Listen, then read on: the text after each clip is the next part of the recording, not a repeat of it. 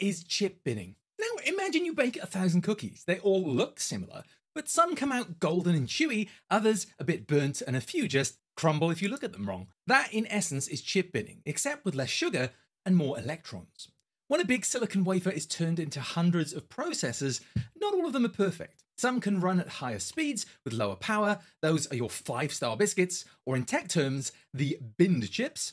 Others work fine, but only if you don't ask too much of them, like that one mate who'll help you move, but only if it's not raining. Manufacturers test each chip after production. The ones that pass the test with flying colours get slapped with the fancy labels, like Ryzen or Core i9. The others, downgraded, repackaged, and sold as more modest versions. Ryzen 5, Core i5, or if they really phoned it in, Pentium. And no, you can't unlock extra performance by clicking the BIOS and whispering encouraging words. Those hidden cores are either physically disabled or broken. It's not a software issue. It's more like buying a 4-legged chair with 2 legs snapped off and hoping they'll grow back. So chip binning is basically the silicon sorting hat. You shall be an overclockable gaming monster. You'll run spreadsheets and YouTube just fine.